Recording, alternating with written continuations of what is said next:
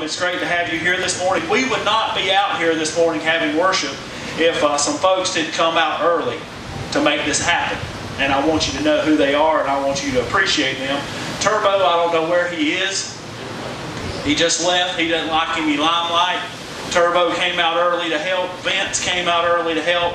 Mal, I don't know where Mal is. He came out early to help. I don't want to forget anybody. We had everybody that came out early, stand up. Do it. Do it. Those of you who are standing up, y'all didn't do anything. Kat came out. Miss Q came out. So we had some people come out early to help. So thank you so much for allowing that to happen.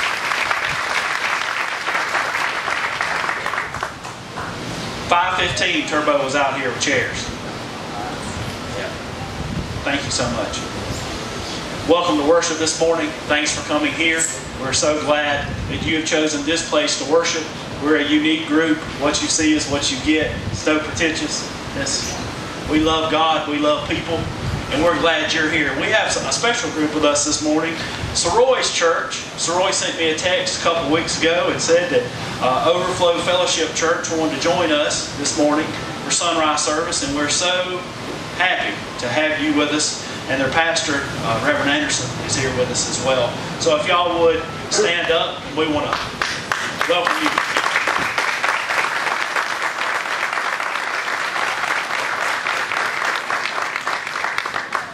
Reverend Anderson, I usually don't dress this nice, but I knew you were coming, and I at least had to put a shirt on and long pants and socks. Any other announcements you can think of this morning, folks? The grace of our Lord Jesus Christ be with you. If you would, let's stand. We'll sing the great healing, Jesus my Savior, waiting the coming day, Jesus my Lord. Up from the grave he arose, with a mighty triumph for his foes. He arose the victor from the dark domain, and he lives forever with his saints to reign. He arose, hallelujah, Christ arose.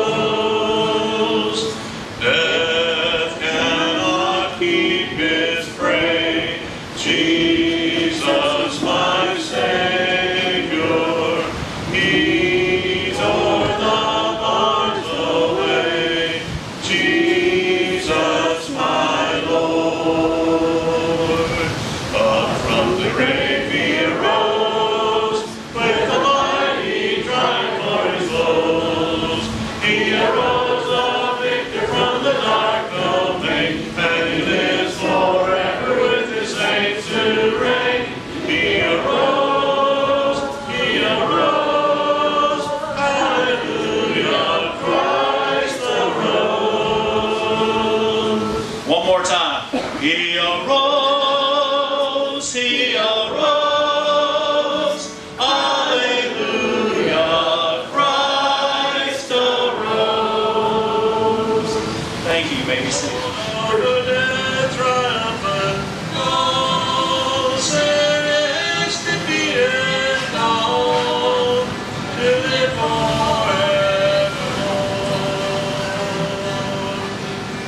My friends, if you don't know the risen Savior,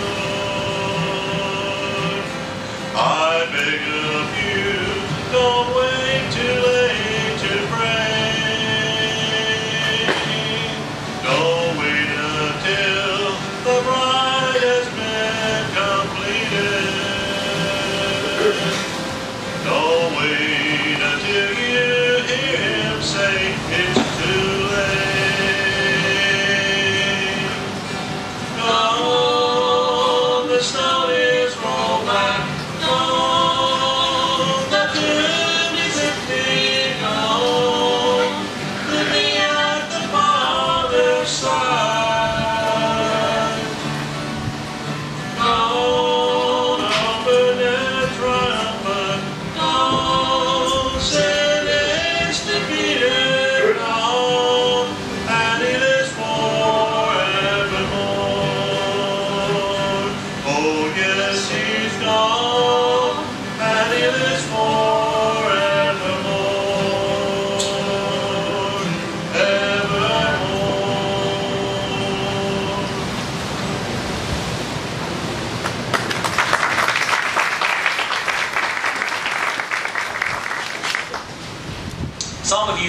you know what I do, the other job that I have, and some of you don't. I work with kids that they have a label. They're ED kids, emotionally disturbed kids, middle schoolers. And we spend most of our time having conversations with them about one word, and that word is choices. You ever heard that word? The older I get, the more I think about the depth of my choices, how many I have. Have you ever thought about that? Truly, how many choices you have in life. Just getting up this morning, what choice did you have? Many of you were laying in bed and you go, I really, really need to go to the bathroom, but I'm going to lay here just a few more minutes before I get up. Is that true? You don't have to raise your hand, but that's a choice that we have. And then you go in, it's time for a shower, and you look at your towels and you go, well, is it going to be is it a white one? Is it the white fluffy one? Is it the blue one? Some of you have the nice towels out just when company comes, but some of you have the nice towels out all the time. And you have to make that choice. And then if you're a lady, it takes y'all a little longer to get ready, right? Because y'all look so much better than we do, and we appreciate all that you do. But when you go to that sink and you look at all that stuff, you got choices to make. Right? The guy's choice is deodorant or not.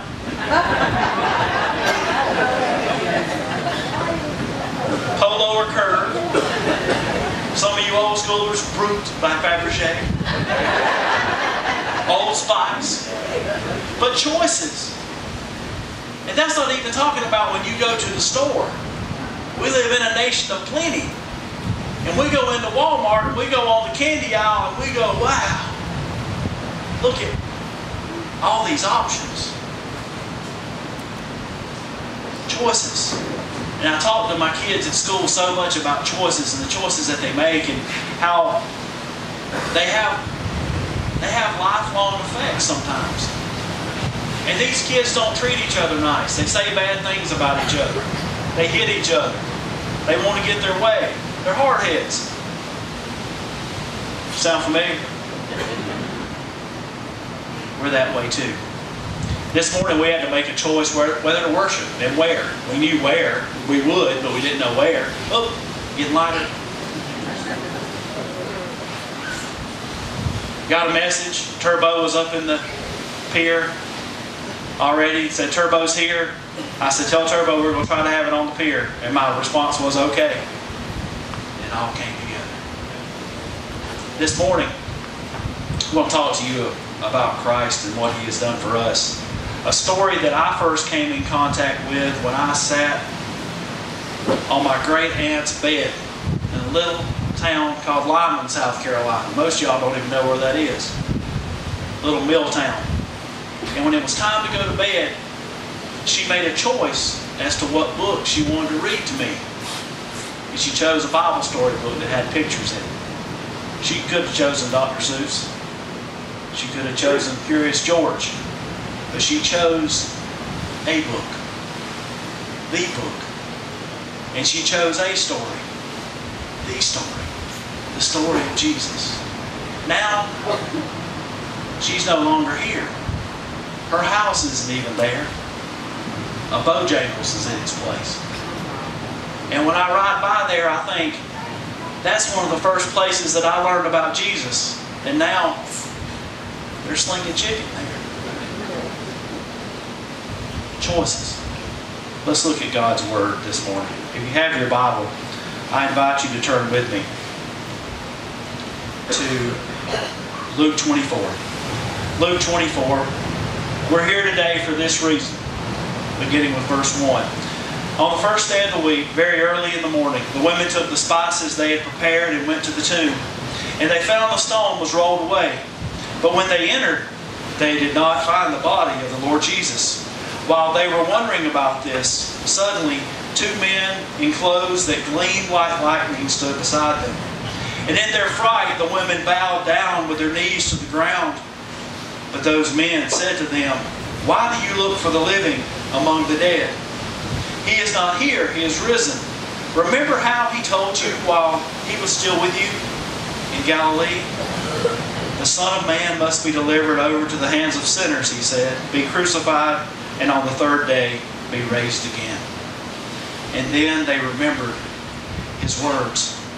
And when they came back from the tomb, they told all these things to the 11 and to all the others. It was Mary Magdalene, Joanna, Mary the mother of James, and others with them who told this to the apostles. But they did not believe the women, because their words seemed to them like nonsense. May God bless the reading and the hearing of His Word. Friday, as I was getting ready to leave school, I was very excited to leave school. Not because I don't like school, but it was Easter weekend. To be honest, some days I don't like school. I was really ready to leave, and the kids had already packed up. Middle schoolers, you know how that is. You give them about 5 minutes free time and it's bad news. You know, they get in some trouble. We were talking, just trying to keep them engaged, and they were getting ready to go, and I said, I just want to tell y'all Happy Easter. I hope you have a wonderful weekend. And one of the kids in the back said, what is Easter?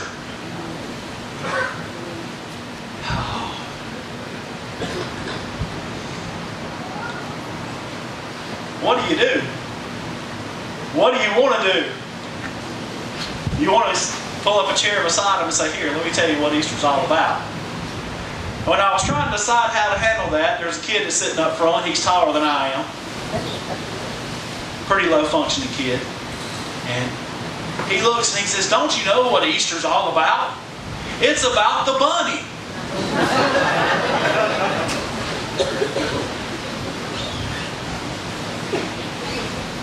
And the bell rang, and they went out into the world.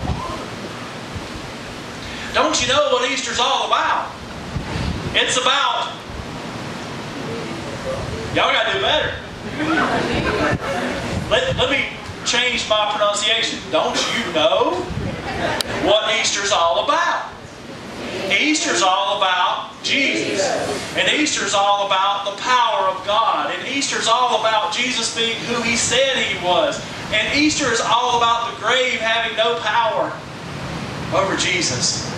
Easter is all about Jesus being Savior, King, Lord, Messiah.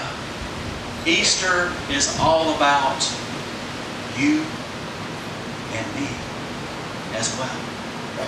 When we talk about Easter, we say things like, what kind of eggs do you want to get?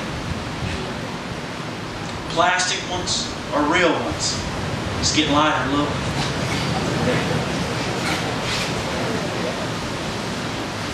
How many of you are plastic egg people? Y'all are ashamed to say it. You're ashamed to say it. 2 children back there being honest. Some of y'all are real egg people, right? Okay. We really know what Easter's all about. You know, it's not about plastic or real. It's the fact that we know what Jesus is about and what He's done, and the fact that He died for us on Good Friday and He rose again so that we could understand that we could have life eternal. But the question of it is, are we any different than the kids in my class that they say bad things about each other and they treat each other bad and they don't help each other, and when kids drop something in the hall, instead of bending down to help them, they laugh at them and they kick the stuff and they keep on walking? We know it's not all about the bunny, but sometimes the way we interact with people, you can't tell. So what I'm saying to you today is, this is wonderful that we have gathered to worship the risen Lord. But oh, if we could just live today and tomorrow as Easter people. If we could just deal with the fallen the way Jesus dealt with the fallen. If we would kneel down and pick them up. If we would encourage them. If people would say something that we don't agree with, we don't have to try to right every wrong that they think or feel. Love them. Easter people. This congregation is a congregation that's forming, it's molding, it's becoming. I was here for 12 years and moved away and was gone about 2 years and then came back. Last year was my first Sunday back here. It's been a year we've been back. It's hard to believe that. And we're forming. We're growing. And let me tell you what we're going to become. This congregation. We're going to be different from other churches. Why? Most churches, if they shut the door, the community would not even know. You can say amen. It's fine. Most churches, if they shut the doors, the community would not know. We're not going to be that way. We are going to be people that embrace the resurrection of Jesus every day. And those ladies, when they went to that tomb, they longed to see Jesus and to be close to Him again. And when they got there, He wasn't there. And then guess what? They were closer to Him than they'd ever been. You're here this morning in the bad weather. A little chilly. A little sleepy. I saw that, y'all. But you're here because you know what it's all about.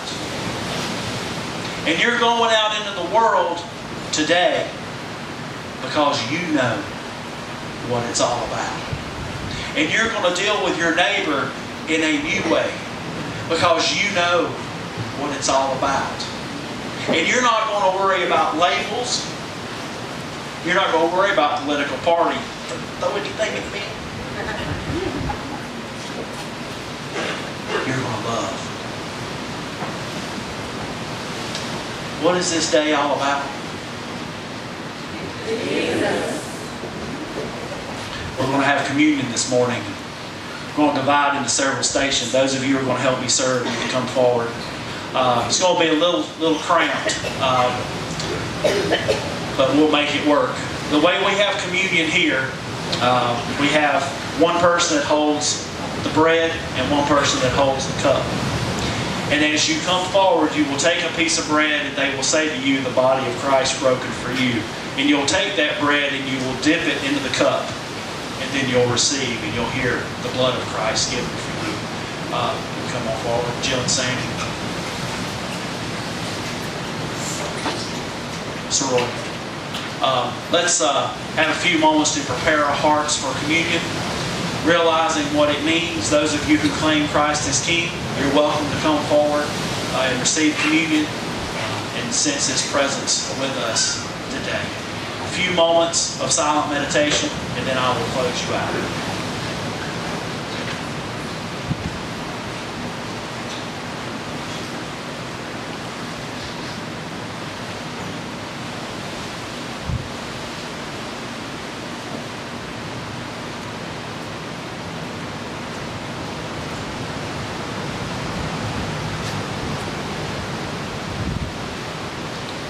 When we hear the waves crashing, oh God, we realize how powerful you are.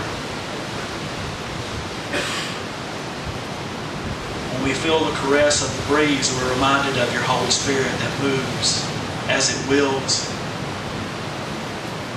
fans the flames of your love throughout this place, and provides us comfort. Lord, as we hear your word, we realize who you are, that our identity is firmly enmeshed in that. We know we're sinners. We confess those sins to you today. We're thankful that we can cling to your word when you tell us that if we confess our sins, you're faithful and you're just and you will forgive us of those sins. And as we come to the table this morning, may we be reminded what Easter's all about. That Jesus died for us and that He rose again. And as we take that bread and as we dip it into the cup, may we hear His word say to us, rise, go, serve, love. May we hear Him say, you're forgiven. Now go forgive. May we hear Him say, I love you. May we hear. May we feel. May we leave empowered, anew and afresh. What can wash away our sins? Nothing but the blood of Jesus. What can make us whole again? Nothing but the blood of Jesus. Thank you that you are who you said you were. And thank you for the beauty of this moment where we can experience you again. It's in Christ's name that we pray. Amen.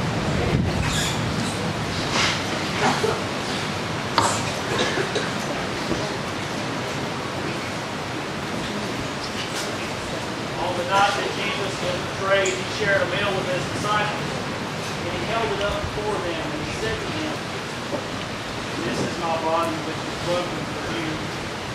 As often as you do this, remember me."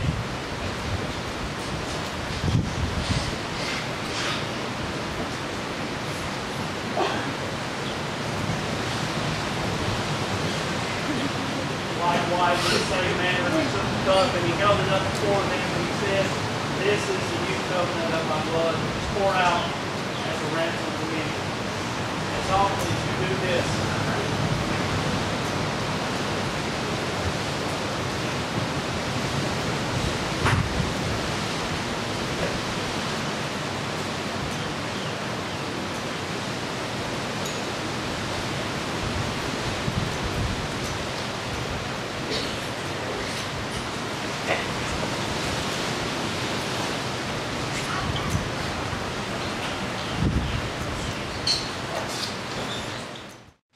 What a great day for resurrection. Amen. Let the church say amen. Amen.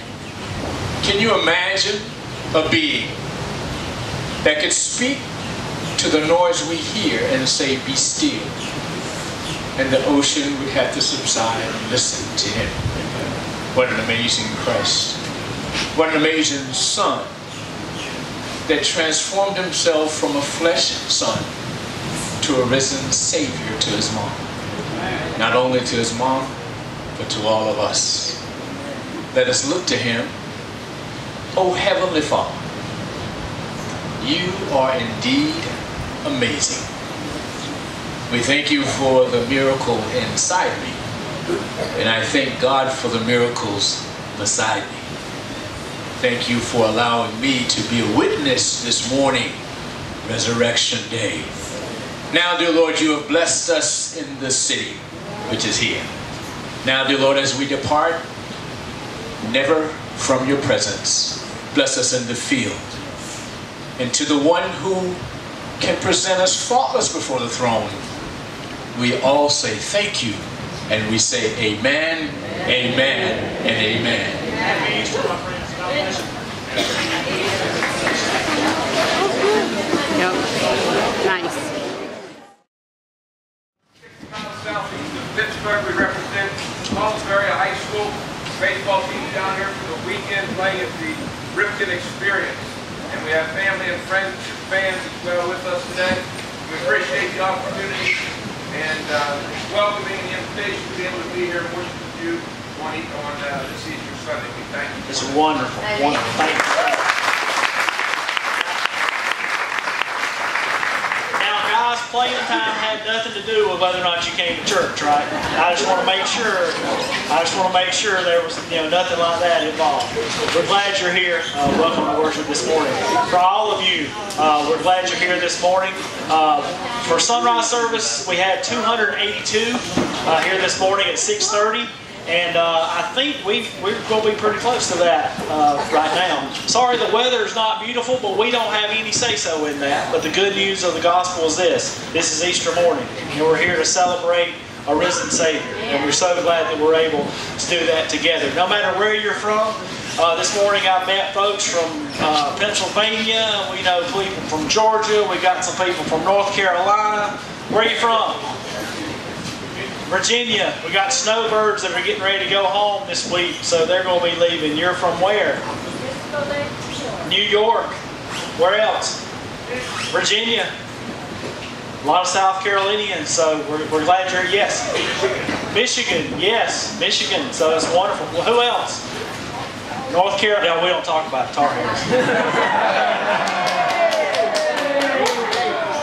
No, we love you. We love you, North Carolinians. Now tonight at the ball game it might be a little different. Anyone else? Where are you from? Yes. Go Mountaineers! Mountaineers, West Virginia. There's always a lot of them around. Well, thanks for coming out this morning to worship. My name is Richard, and I'm a chaplain here, and it is a privilege to serve you.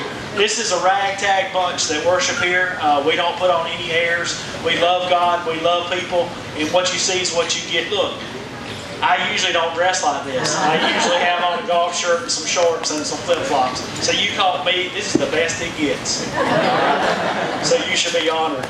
The grace of our Lord Jesus Christ be with you. If you would, let's stand. We're going to sing our morning song of praise together. Low in the grave he lay. This is an old hymn. And we have... Low in the grave he lay, Jesus my Savior, waiting the coming day, Jesus my Lord. Up from the grave he arose, with a mighty triumph for his foes. He arose a victor from the dark domain, and he lives forever with his saints to reign. He arose, hallelujah, Christ arose. Death cannot keep his prey, Jesus my Savior, he tore the bars away, Jesus my Lord. Up from the grave he arose, with a mighty triumph for his foes. He arose a victor from the dark domain, and he lives forever with his saints to reign. He arose, hallelujah, Christ arose. Amen. Thank you. You may be seated. But if you want to, that's fine. It's great to be with you this morning. What a wonderful day to be able to celebrate Christ. You know, usually when I have these sunrise services, I say to people, you know, the second service is the same at the first, but there's no sunrise. Well, actually, you see more of the sun now than the sunrise people did, so you didn't miss a thing this morning, other than you got more sleep than everybody else. 4 o'clock came real early for the preacher, so I hope I don't fall asleep during the sermon this morning. When you look at choices and the choices that you have to make, it's amazing. The older that I get in life, the more that I seem to come to understand the amount of choices that we make on a daily basis. And when I was young, like a lot of these baseball players, I didn't think about that as much. I just kind of, you just live. You just do, and things happen, right? But as you get older, you kind of understand the amount of choices that you have. For example, when you woke up this morning, did you make some choices? As you get older, guys, you have to make decisions like, I really have to go to the restroom. Do I get up and do this right now, or can I get a couple more hours sleep before I do that? Do any of y'all wrestle with that? Don't raise your hand. Some of us do. And then we get up and then we go, okay, do we have coffee before we have a shower or what? Then what do we put in our coffee, and how many scoops of coffee do we get? We open up the cabinet. How many? There's 12 mugs here. Which one do I use? Do I use the Lucky mug today, or do I use the #1 Dad mug? You know, what do we do? And then we go into the restroom and we have to choose which towel we want. The fluffy blue one, or the white one, or like me, a full body one that that you could wash a truck with. But it's just choices everywhere. And even, that's not even talking about when we go to the store. Do you understand the plenty that we have in this country? We go to the store and you walk down the cereal aisle, and if you really wanted to look at all that cereal, how long would you be there? That's just cereal. And then you got to put milk on. Well, you can buy skimmed. You can buy organic. You can buy 2%. You can buy whole. You can buy almond. soy, cashew, coconut. You see what I'm? Life is just choice after choice after choice. And I work with some kids. My other job is I work with emotionally disturbed kids. Those birds are loud, I'm sorry. The kids too. But I work with emotionally disturbed kids and they're middle schoolers. And the conversations that I have with them over and over are about choices. Why do you hit your friend? Why do you say bad things? Why do you run down the hall? It makes no sense. Why do you want to go to the bathroom as soon as class starts when you just walk down the hall right past the bathroom? I know the answer to that. They want to get out of class. Well, we were getting ready to leave on Friday, and I was very ready to leave because it was Easter weekend and there's just a lot going on. And there was like 5 minutes. I told them to pack up, and they got a little loose talking to each other, and then it was about time to leave. And I said, y'all have a wonderful Easter. And this kid in the back of the room said, Mr. Jenkins, what is Easter?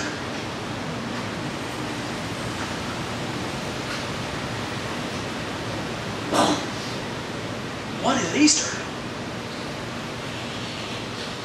And then this kid in the front, who's about my height, 15 years old, low-functioning student. He stands up and he looks at him and he says, you know Easter, it's all about the bunny. Now, we laugh at that. We know what Easter's about, or we wouldn't be out here on a cold morning when it's soggy and wet. We know what Easter's about. What is Easter about? It's all about Jesus. That's good. Y'all did better than the first group. They were asleep. Okay. It's all about Jesus. And what is it about Jesus? He rose from the dead. Okay. And what does that mean? It means that nothing can defeat the plan of God. It means that nothing is impossible. It means that Jesus is who He said He was. It means that the Jesus who said He could die for our sins was who He said He was. He said He would rise, and He did. What is Easter about? Jesus. So the kid said it's all about the bunny, and I'm thinking, oh my goodness, these kids I work with, they say mean things to each other. They don't follow the rules. They run down the hall. Y'all don't know the half of it I'm telling you. And they don't even know what Easter's about. They're not nice to their friends. But then I think about us. And we know what Easter's about. You just said it. And sometimes we're not nice to our friends. Sometimes we run down the hall. And sometimes, like these kids, when a student's walking down the hall and they drop something, instead of bending over to help them, they laugh and they kick it. How many times do we see somebody that's down, and instead of bending over to help them, we kick them with our tongue, or we don't encourage them? The story this morning, the scripture this morning, is something that you've heard many times, I'm sure. I first encountered this story. I was at my great aunt's house in a little town called Lyman, South Carolina. Y'all probably don't know where that is. But she made a choice when it was time to put me to bed when I was about 5, 6, 7. And she would pick a book for me to read. She could have picked Dr. Seuss, or she could have picked Curious George, or whatever. But she had a Bible story book. She'd open that book up and she'd teach me about Jesus. Well, she's gone now. She's in heaven. And I ride by her house every day on the way to work, and that house is no longer her house. It's been bought by Bojangles. So the place that I first learned about Jesus, people are making choices what kind of chicken they want. If you have your Bible, let's look to a story very familiar to you, I hope. And if it's not, after today it will be, because it's one of the most important things you will ever hear in your life. This morning we're in Luke, the 24th chapter. Luke chapter 24, and God's Word says this to us today. On the first day of the week, very early in the morning, the women took the spices that they had prepared and went to the tomb. And they found the stone rolled away. But when they entered, they did not find the body of the Lord Jesus. And while they were wondering about this, suddenly two men in clothes that gleamed like lightning stood beside them. Other translations call them angels, of course. In their fright, the women bowed down with their faces to the ground. But the men said to them, "Why do you look for the living among the dead? He is not here. He's risen. Remember how he told you while he was still with you in Galilee? The Son of Man must be delivered over to the hands of sinners and be crucified, and on the third day be raised again." And then they remembered his words. And when they came back from the tomb, they told all these things to the 11 and to all the others. It was Mary Magdalene, Joanna, Mary the mother of James, and the others with them who told this to the apostles. But they did not believe the women, because their words seemed to them like nonsense. May God bless the reading and the hearing of His words. For some, Easter is about the bunny. And for some, you have to answer questions like, what kind of eggs do you want, plastic or real eggs? Okay? What do you use? Are you plastic egg people or are you real egg people? Okay? Who says plastic?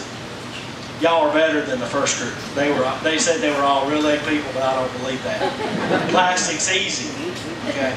More people get the plastic ones, but some people are real egg people and they die.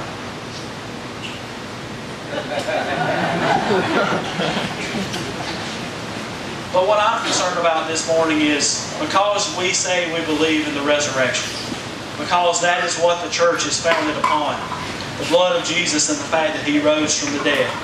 Because of that, how does that impact our lives? I recently read a challenge, basically, online, and it said this: most churches that if they closed the door, the communities that they're in wouldn't even realize it. I want you to listen to that again. Most churches, if they closed their doors, the communities that they are in would not even realize it. What does that mean? That means these are plastic churches. These are not the real ones.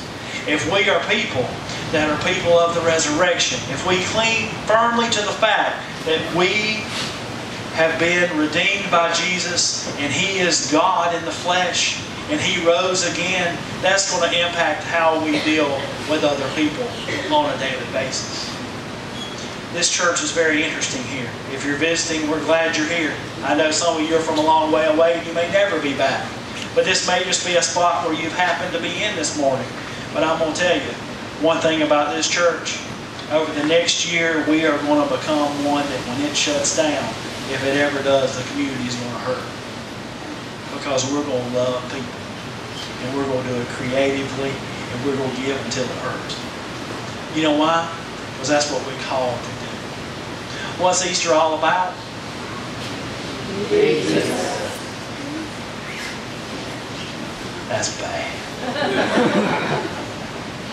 I'm not a cheerleader. But I'm going to tell you this. If that baseball team went out with that enthusiasm today, Coach, how's it going to work if they go out there and they have been given a game plan? You have told them, right? And if they go out with no enthusiasm and they don't execute the game plan, if they're playing a team that's good, what's going to happen? It's not going to be great. It's not going to be good. Let me tell you what. Jesus has given us a game plan. And the biggest problem we have is we get amped up for Easter, and then the rest of the year we're like this. Oh, it's hard to be a Christian. Look, we serve a risen Savior. He's in the world today. I know that He is living, whatever men may say. I see His hand of mercy. I hear His voice of cheer. And just the time I need Him, He's always near. Folks, they are people that need the love of Jesus right around you. And they need authentic love. They don't need fake. They don't need phony. Guys, you need to be who you are. When you go out there to play baseball, don't try to be somebody you're not. You're all right, Bryce Harper. You don't even know who Rod Carew is, most likely. If you go up there and try to bat like him, it's not going to work well. You're not Wade Boggs. You're not Kirby Puckett. You're not Mike Schmidt. If you were, I want to meet you. Be who you are. Who God created you to be. Who Jesus died for. Who He rose again for. That's who you need to be, because there's people in this world that need the love that you have in you. They don't need you to be anybody else but you. Do you think you deserve the love of God? No. Do you think you're a sinner? Good. Because you are. Because I am too. But you know what? Jesus loves you. He died for you. And He rose again. Do you think your marriage is beyond repair? Keep believing that God can do something. Do you think that there's nothing you have to offer? You have something to offer. And that is you. The interesting thing about this story is these ladies go to the tomb because they grieve Jesus. They miss Him. And they miss Him so much they go to anoint His body, His dead body. They long to be close to Him, and they go there. Some translations talk about they wonder how they're even going to get the stone moved. And they get there and it's moved already. And then they go there and Jesus isn't even there. So they go to be close to Him and then He's not there. But ultimately what happens, they're closer to Him than they ever were. Because they realize that He truly was who He said He was. I don't know what burdens you carry today, but I'm going to tell you this. God loves you. I don't know what you're struggling with, but I'm going to tell you this. God has a purpose for you being here today. I'm going to tell you this about myself. I'm as good a sinner as you'll ever meet. But I'm going to tell you something more important. My Savior is the best Savior there'll ever be.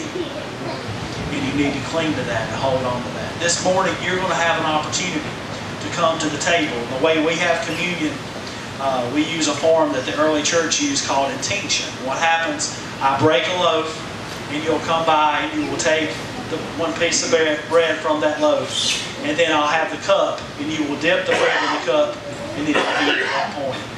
So we'll have communion. I'll have two people up here, and we'll kind of work around and each have communion. If you claim Christ as King, if He's your Lord, come to the table. We would love to have you. If you'd like to talk to me later about Jesus and what all this means, and this is the first time you've heard His name, we'd love to talk with you. Would love to share what He's done in my life and to tell you how you can know Him personally. Thank you for coming today. I want to give you just a few moments to prepare your hearts before you come to the table, to confess your sins, and then we'll begin communion. I'll close you after a brief moment. Silent prayer. May we pray together.